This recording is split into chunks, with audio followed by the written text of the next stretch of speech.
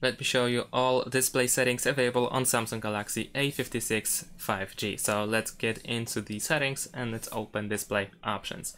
At first we have the choice between the light mode and dark mode or dark theme, which of course turns our screen's background to black color.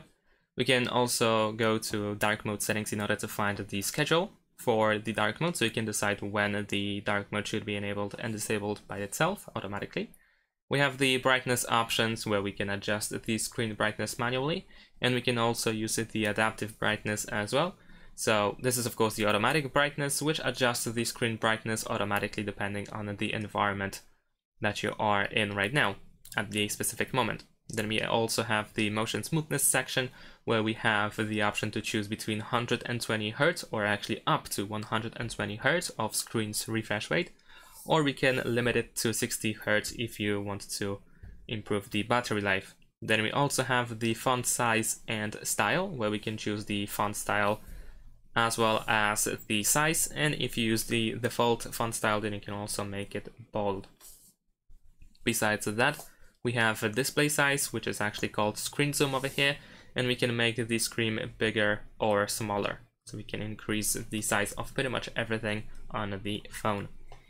There is also the camera cutout. We can see how it looks like when the camera cutout is shown or hidden, and you can choose for each app individually if the cutout should be visible or not. Then we also have the screen timeout where we can choose how long should it take for the phone to turn off the screen due to inactivity, and you can also keep the screen on while you are looking at the screen. There's also the easy mode, which makes text and on-screen items bigger, which is for your convenience. For example, if you want to use, for example, just one hand, although there is also a one-hand mode as well.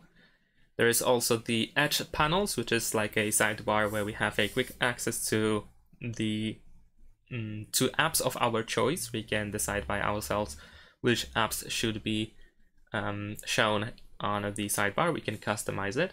Then we also have the navigation bar where we can choose if you want to navigate on our phone by using these three buttons at the bottom of the screen, or if you prefer to use swipe gestures. And of course, besides that, we have the assistant app. This is actually the swipe gesture where which can be of course toggled. We can swipe from one of the bottom corners to the inside of the phone in order to activate the assistant of our choice that we have set up. There is also the circle to search feature, which can be toggled. And of course we have the accidental touch protection and increased touch sensitivity.